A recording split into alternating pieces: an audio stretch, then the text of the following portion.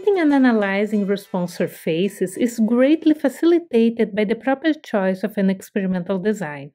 In this section, we are going to discuss some aspects of selecting appropriate designs for fitting response surfaces. First, a good design has to provide a reasonable distribution of data points of information throughout the region of interest.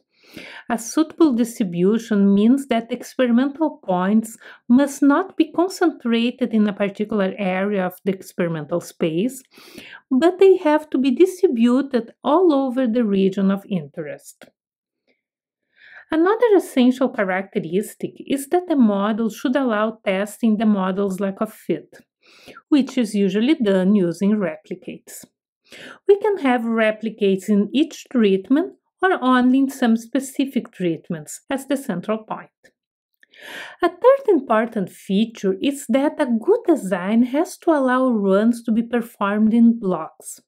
For instance, central composite designs can be split into one block with the factorial points plus some central points, and a second block composed of the actual points and another set of central points. Moreover, the factorial points usually can also be split into blocks. This same feature usually allows higher ordering designs to be built sequentially. For example, we can start by running a 2 in the power of k design with central points that will give us a linear model and the testing of the lack of fit, and if it is necessary, we can run a second block with the actual points and central points, and then build the second-order model.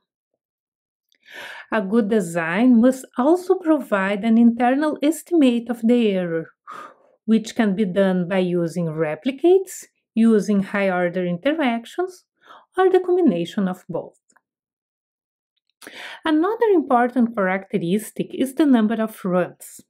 The experimental design should not require a large number of runs. The higher the number of runs, the larger the time and resources consumed by the experiment.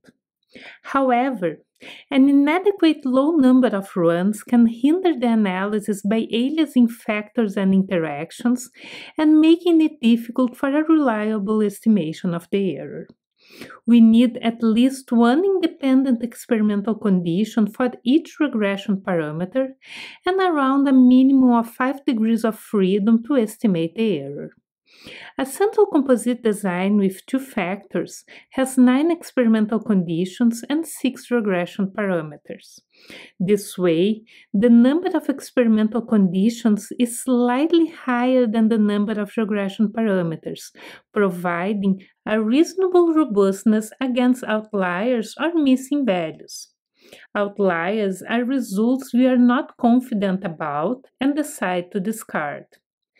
If the number of experimental conditions is higher than the regression parameters, even with missing results, we can still estimate the parameters of the second-order model.